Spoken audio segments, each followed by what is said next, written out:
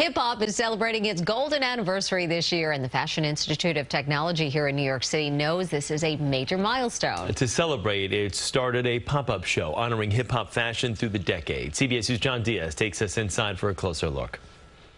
Remember this song? Well, then you may be familiar with these clothes. The outfits worn on the 1992 cover of TLC's Baby, Baby, Baby. The song hit #1 on the Billboard Hot R&B Hip Hop Songs chart, and here it's still a top favorite. So are the clothes. Hip hop style is American style. Elizabeth Way is the co-curator of Fresh, Fly, and Fabulous 50 Years of Hip Hop Style, which is a new hip hop exhibit at the museum at FIT dedicated to celebrating the birth of hip hop and its influence in fashion. Hip hop fashion is so big. There's going to be a lot of nostalgic people who come in and see the styles that they loved and grew up with.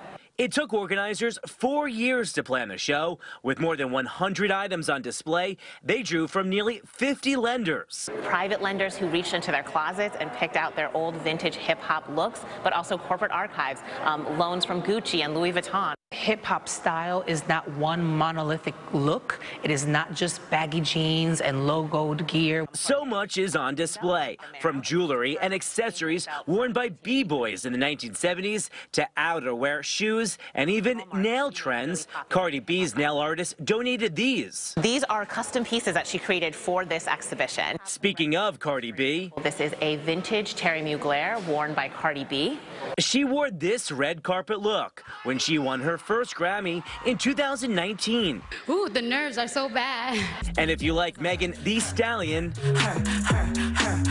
you could see the dress she wore to the Met Gala last year. She really talks about how this gown made her feel powerful as a black woman. And here, you can also take a look at the outfit Doja Cat wore when she won a VMA in 2021. I never thought I'd be dressed as a worm while accepting an award. They're pivotal moments in hip-hop fashion, 50 years of it, all under one roof. The exhibit is open and free to the public, but unlike hip-hop, it is not here to stay forever.